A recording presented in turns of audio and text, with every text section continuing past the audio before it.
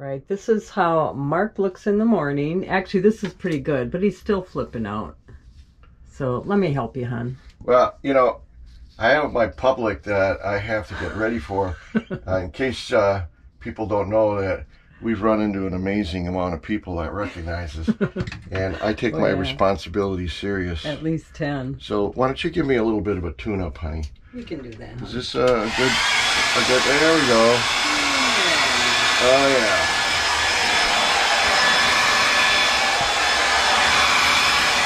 Thank God we have solar.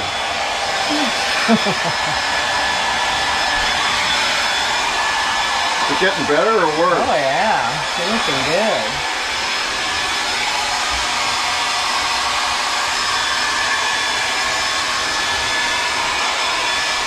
All right.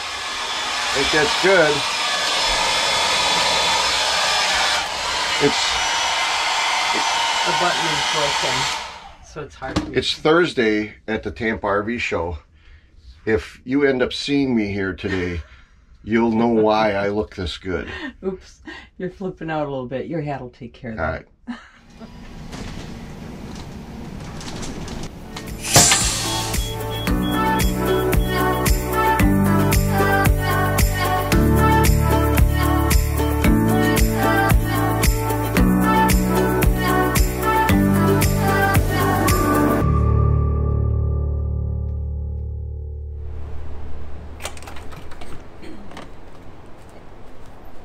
Good morning. It is Thursday and we are on our second day of the Super Show. Actually, it's our third day because we did Industry Day. It's been hot here. I was whipped yesterday. What did we do? How many steps yesterday? Well, actually, we shouldn't have said anything because it really was only about 7,800. But they're 7,800 seems like double that. Well, and you know what was the corker is that we were humbled by how many people we saw and how long we stood in hallways just talking about RVs. Well, you know, and that was the cool thing. I think that's probably one of my favorite things of doing this channel now that we're kind of out and about. We met so many people yesterday that stopped and said hello, and it wasn't usually a hello, it was like a long time conversation. Right. But it's like we're running into people of like minds, same outlooks and stuff like that. And that's been awesome meeting people. So if we see you again, stop us, please. So Sue, would you say that if we were giving out awards yesterday for the longest conversations and people we met, it would be with Cindy and Brian? Cindy and Brian. Come on in, Pat. What was it? 2 hours. And now we're getting ready to go with our neighbors. So we're heading up to the big show. Okay, we're so excited.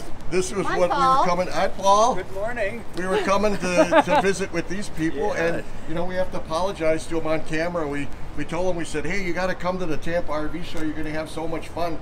And then we abandoned them and ditched them. Well, you know they're big rock stars. Yeah, what right.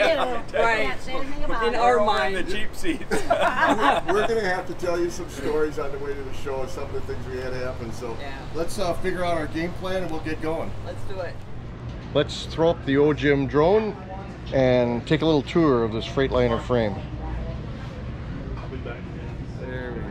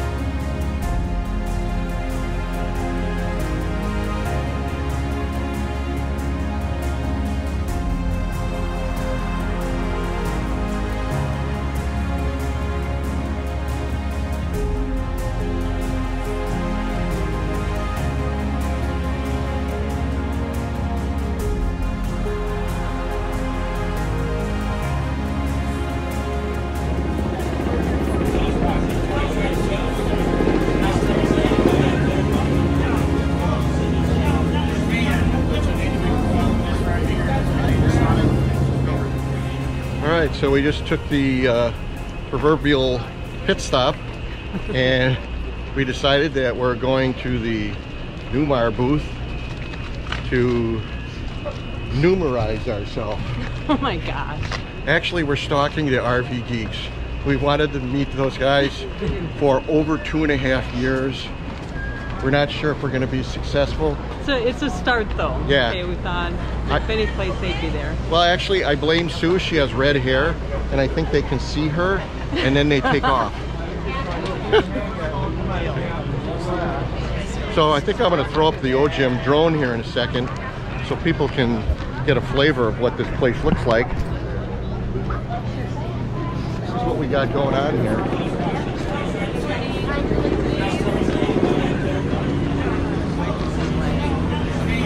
I don't know. It is amazing how quiet this drone is. If I was a lazy YouTuber, I would just take the stock and stick it in the doorway there. There'd be people sitting, people would be sitting down and be going, "What the heck was that?" You know? And then somebody in the know would go, "Oh, that's the OGM drone."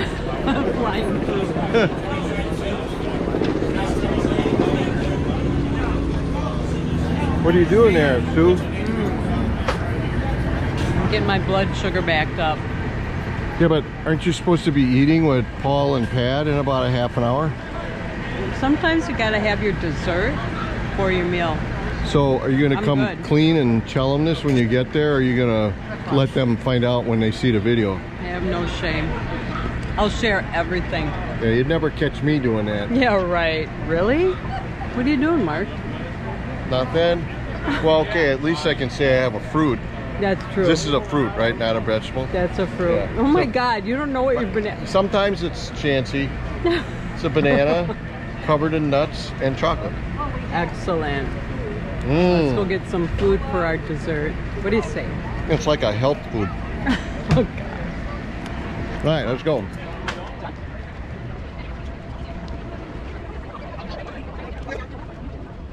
Let's go to the little houses, honey, over here.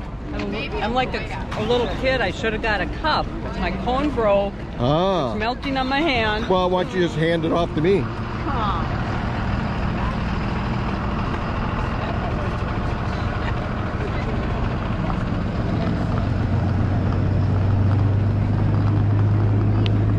We're going to go over to the area where the park models are, and Sue and I have been amazed in the past on how beautiful some of them are on the inside. And when you're used to living in 400 square feet, you can certainly transition into living in one of these. Perfect seating. Looks like a good spot for you. There it is. There's another joining.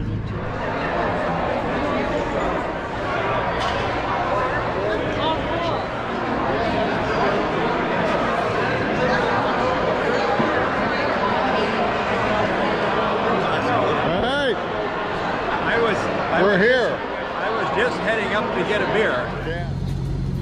So anybody that's been on our channel for a while knows that I'm the king of worrying about stuff.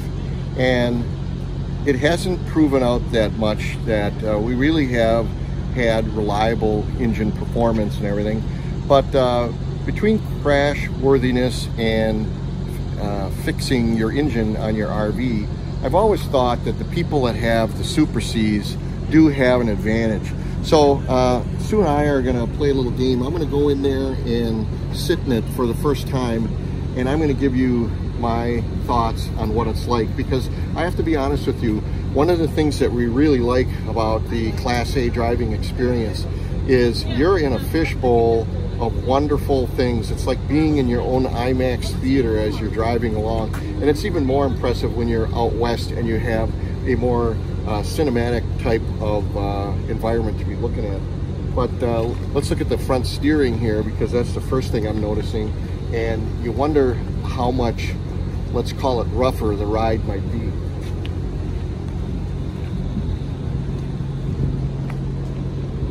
So right off the bat here, I noticed that it has a leaf spring shackle here, And you know, these Class C Super Cs, they're more of a real McCoy type truck. And I guess that bears out the fact that when you look at the tow capacity on these, they're almost always 20,000 pounds you can tow. And a Class A that's like our Dutch Star is advertised that it has a 10,000 pound towing capacity. Although you have to get educated on what that towing capacity really is, because it has to be included in the gross vehicle weight that you can be sailing down the road with. So once you take all of your cargo and all of your fluids and all of these different weights into account, you start chipping away at that 10,000 pound capacity that you can pull. As comparison, right now I pull, let's call it about a 4,700 pound Honda, and that along with Sue and I's clothes and underwear and toothpaste and everything, which I think is in the neighborhood it's crept up to about 1,900 pounds. So anybody that is brand new to RVing and you're going to get a Class A and you're thinking, oh, you know, I'm going to really travel light, I'm here to tell you we travel a lot lighter than most people when I look at what's in their bays versus what's in our bays. And I would tell you to, if you don't know what your weight is, add or think about at least 1,900 pounds is going to be your underwear and your toothpaste. So let's go take a look at what it's like to sit in this thing. Look at how great it would be to be able to get into this right here. The only problem is with my flexibility, I might open the door and then it would be kind of embarrassing. Sue'd have to come around and help me out. Push you up. Yeah. In engineering, you don't get anything for free. And I've always seen the back of these, and I never noticed something until now. On a Class A motorhome, your drive axle is a set of 4 tires that go all the way across, and your tag is 2 that go all the way across. And on some of the more fancier ones, you'll have a passive steering system that has a linkage that lends itself to turn when you are in fact turning. Well, the reason these have such super capacity for pulling and towing, I just noticed that that's a set of dual wheels. So there's 4 wheels across that axis, and there's 4 wheels across this one. So you have dual set of duals. That's the first time I've noticed that. Wow. That does make sense why they can pull and haul so much. Wow.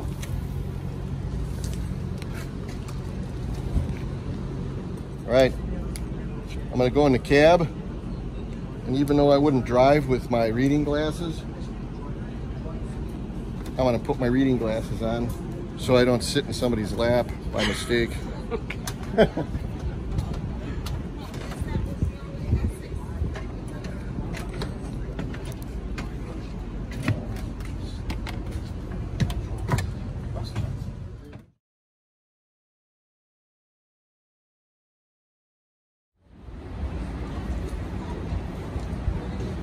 So I'd like to have my glasses off to show the sincerity I am trying to project while I'm talking about this frame, but it's so sunny out, I have to put these on.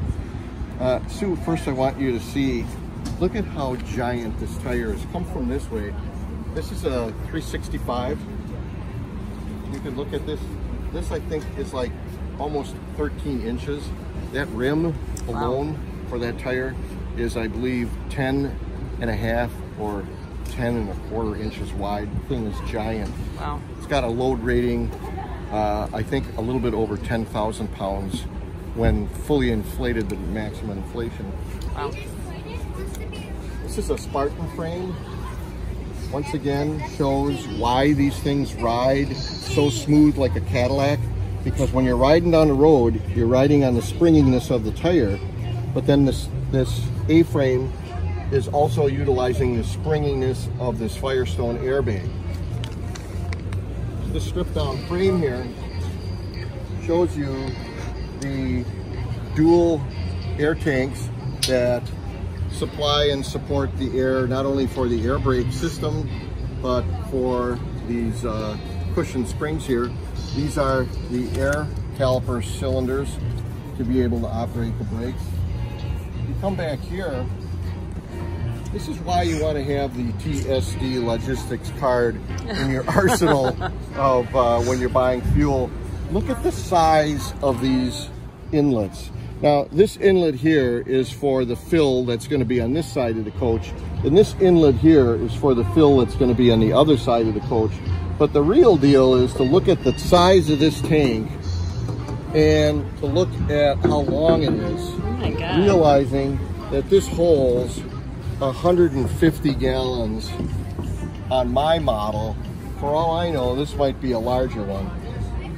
So at 150 gallons, if you can save 43 cents a gallon by having a fuel card, that is a dramatic savings. So make sure if you're driving a diesel pusher that you sign up for that program. We have a video for that that explains in its entirety how it works from soup to nuts. You know, I think this is going to be a video I'm in because I keep seeing myself in your mirror, in your glasses. This is a Spartan Motors frame, which is different than a Freightliner, and they're exactly the same, only different. So only you can decide which one you want to be riding on.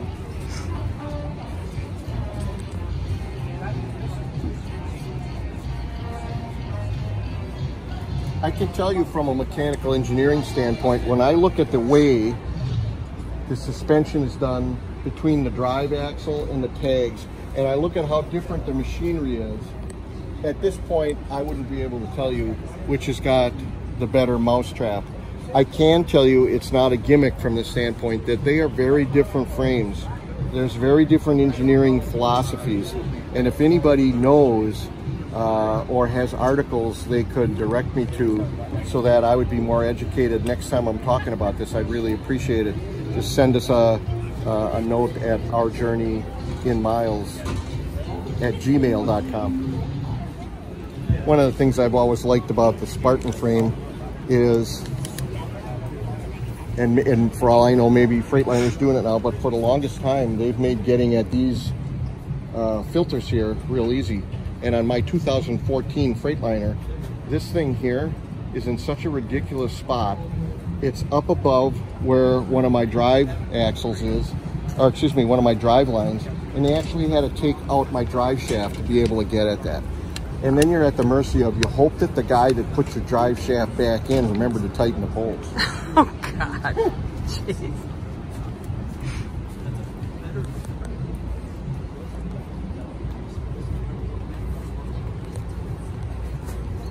I think this is the big boy motor, isn't it? I think you're right. Yeah, I think this is a Cornerstone chassis. Okay, Cornerstone chassis, which would be the top shelf. So this is a 605 motor. Even the machinery that picks up the power to send it down the shaft to drive your fan is a work of art. This is the type of machinery you love as an engineer until it needs to be repaired, and then you wish it was 5 horsepower. It'd be a lot easier. And you're glad it's not a rear radiator. Yeah, yeah. Big boy motor.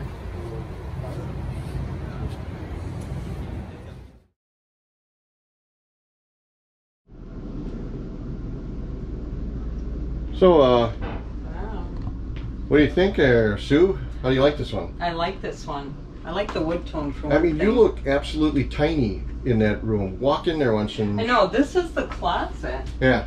And it actually has like dresser drawer and storage here. It's got the washer dryer back here. Yes. It's really nice. Separate ones. Yeah. And that's all cedar. It is. Smells awesome. This is a 44F Anthem, so this is comparable to Dutch Star. I love the lighting. Oh, the lighting's fantastic. Yeah, that helps a lot. When you're selecting what you're going to wear, you're trying to see what the color is. You know? Yeah. And you know, there's no monkey business with cabinets and doors, and you got to stick your hand in to get around. They're pretty easy. Here it could be like with clothes to get in it, but this is nice too. You know, and I have to be honest with you, when I look at this carpeting down here, and I see these bolts, so that it's obvious that you can take those bolts out to get that cover off to get at the engine. you would really be able to get at that engine and work on it. And to just accept the fact that your engine needs to be worked on, that's pretty smart. That is a great looking shower. This is a big shower, but check this out. Heats floor for bare feet. So your Aqua Hot takes care of the floor. Right. A dual shower head, really big. We could both get in there. Sue and I's personal favorite here, the double sink. The double sinks. Yeah, that's nice. Well, this is wow. So this is like 3 of them. Yeah. Wow, that's a lot of space. Why don't you walk through, and what about the bedroom? We got any comments on that? First of all, in this particular model, and it's just kind of a by chance, but we do like this light wood in here. Yeah. Well, even though the exit is kind of small, at least it's low where you can get into it. You're not high where you're climbing up out of it. Yeah. This is similar to ours with the bed. Yeah. Cabinets up there. Somewhere for like CPAP machine and nice drawers. You know, this doesn't have closet space like hanging your shirts in here. This is all drawers in here. Yeah, but you know what? This closet that we were showing before, I'm going to swivel quick. This is pretty big and pretty usable front to back. And I'm thinking, you know, if the average husband is nice to his wife, you ought to at least be able to get 6 or 7 inches of closet space from them. Yeah, our Journey and Myles. Journey and Myles. And Myles does go on the road. How you doing? Thanks for recognizing us. Oh, what is it okay if you're on film now, or do we have to? Okay. We have to pay you the usual $50 each. You know? Or a glass of water. I can afford that. Yeah. Yeah. I was hoping I'd run into some people. Okay, we're stopping back here at the CoachNet booth. Yesterday we stopped here and we talked to Haley, and she was so good with her answers that when we were having breakfast this morning, we're actually thinking about you. Now, I didn't know that I was thinking about Haley by name, but I was thinking about her, and Sue said, you know, we should really stop back there because you had a lot of good answers. I had a lot of things screwed up. I've always had CoachNet from day one, but I was telling people that the reason you want CoachNet is obviously you guys send the biggest, baddest trucks because you kind of get it more than most people. And I wanted to be in that club. I wanted to make sure the right equipment was sent. But the caveat of you needing roadside service versus needing service because of an accident, I erroneously always thought that CoachNet was the only one that stepped up to that accident scenario, when in fact I found out that that's wrong. And you explained it to me with the insurance being involved, and there's some hierarchy. You know, the police show up at your accident, and then the police's first priority is to get your equipment off the road. They don't want to be monkeying around with the customer going, oh, you know, I have Good Sam's or something. They just get everything off. So then after the equipment is removed, then it gets towed somewhere else. So could you help clarify, you know, what I just set up here, what I had wrong? When you end up having to pay for the tow bill, you have the option of going to your insurance company and saying, hey, will you guys reimburse this? And a lot of times it's either not in your benefits or you're not going to reimburse it for whatever reason possible. CoachNet does have a benefit where if we do have an insurance denial letter that says, no, we're not going to pay this, we do reimburse up to $500. So you do have a backup plan. Right. Unfortunately, we just can't take a super decision of the police. Right. So as my backup plan, when I checked again with Progressive, it was kind of ridiculously cheap to add the rider for my motorhome. You know, I don't want to say exactly what it was. It was like between $20 and $30 for this giant 45,000-pound motorhome, and then it was nominally maybe about $10 to hand add it for my Honda. So I certainly did that. But the other advantage of your towing insurance company is you don't play the game of you're 100 feet off the road.